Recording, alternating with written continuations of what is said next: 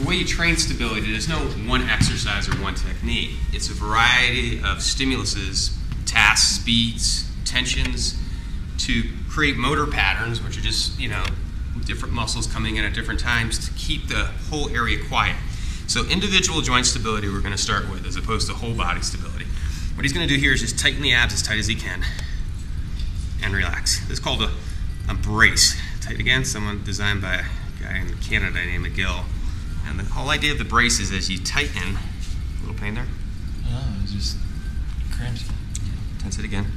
You're trying to tense all the muscles around the abdominal area. This is the basis of all exercise. So you can see all these muscles around the ribs kicking in. So that there's a fascia, like a belt that wraps around. And as he tightens this area, he gets contraction around the back, and the muscles in the back contract with these abdominal muscles. So it keeps the area quiet. Okay, that's the first exercise. Okay. Then we're going to overload that. Okay. And think of it, that old day when boxers used to get hit here, it's actually a good concept. You're trying to create a spring-like mechanism and down. Again. This is really how the abs work. They're a spring mechanism. When they tense, they lock up and they create spring-like stiffness in the spine. Relax. To an extent, that's what you're trying to create with stability, multiple muscles firing, is stiffness. And down. So stiffness is not a bad thing. Sometimes you hear about you don't want a stiff spine. Actually, with unstable segments, you want a very stiff spine. And down. Okay. Now, a question we get all the time is, should the back be rounded, flat, whatever? It's a little bit of variability based on the fact he's got such a big arch. I would want his back flat. If someone's got, a real rounded low back posture, you might want him more neutral with a little bit of arch. But I'm going to put my hand under his back because he's got the big arch, and I want him to keep pressure on my hand. So in his case, I'm going to flatten his back out a little bit. Okay, brace. Now I want you to lift your left leg up for me, Hill. Keep the pressure on my hand. Now, bring it up there. Now, if you can, bring the right leg up, and if the back doesn't move, you're okay. Left leg down. Keep the pressure on my hand. Right leg down. Good. Okay. Left leg up. Pressure on my hand. Right leg up. Left leg down. It doesn't matter which leg you start with. That's the sequence. Now, if you couldn't keep the pressure on there, you just do one leg at a time. Right up. Squeeze it down. Nice and tight. So now the goal is to get the abs firing and the buttocks firing. The gluteals, key back stabilizers. Up again. Squeeze those butts. Squeeze the butt. Nice and tight. Abs tight. Now, if you feel pain when you do this, just don't lift as high. Down, got it. Progression from there. His buttocks up, bridging. Straighten one leg out at a time. Just lift one leg up, hold it. Now, the key is that you stay level here, that it doesn't drop. Now I'm overloading the left buttock. He's overloading it. That's it, nice and level. So this is checking for rotary instability. If he's weak on this side, he would tip over like this. So we want this straight as a board. Switch. Again, the goal is to work up to 10 reps with approximately 5-second holds. If you need to take a break in between, just drop. Okay, so moving on with stability. A little bit of whole body stability and individual joint stability right here. Remember what stability is? It's the summation of strength at various angles, coming in at various angles to support the area here. Multiple muscles working different speeds, working different proprioceptive challenges, balance challenges, all coming together to support the joint to create some stiffness in the area where he's loose. We've got 4 walls we're looking at. This is the back wall. We're doing an exercise now to work on the back wall. We've got side walls, and we've got a front wall underneath, and kind of a rotation, like a belt. We're going to work on this back area here, the back wall, and the rotary wall right now. And what that entails is the opposite arm leg raise. Let's just start off with the hip extension here. Straighten the leg out for me, Al. Brace the abs as tight as you can. Now what I want to see, lower the leg a little bit. Do not do that high. This area should stay still. And when you're ready, opposite arm up. It's pretty good. You can see it goes a little bit into the arch here. Kind of drops in a little bit. We want to keep that as flat as we can. And down without anything moving in the back. So first thing you do is brace, lock the abs in.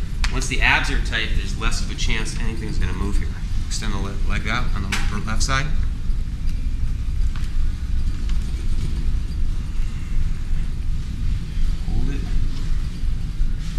looks really good. He got away with that. Look how quiet he kept that. That's good. A little bit more challenging, you see, as he holds it, but he's keeping it quiet.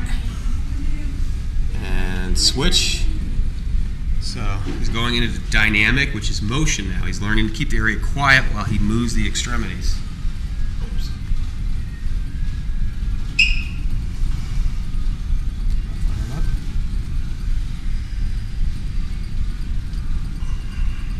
A little more difficult here. 5-second hold. You want to hold the postures. And break. Excellent. Okay, good. That's great. Okay, so now we're going to move on to the plank sequence. Now again, you've got to progress into these. Let's start off on the elbows. A couple ways we can do this. Bend the knees now. Back to the floor. Nothing should move here. What we don't want to see is a collapse here. Up.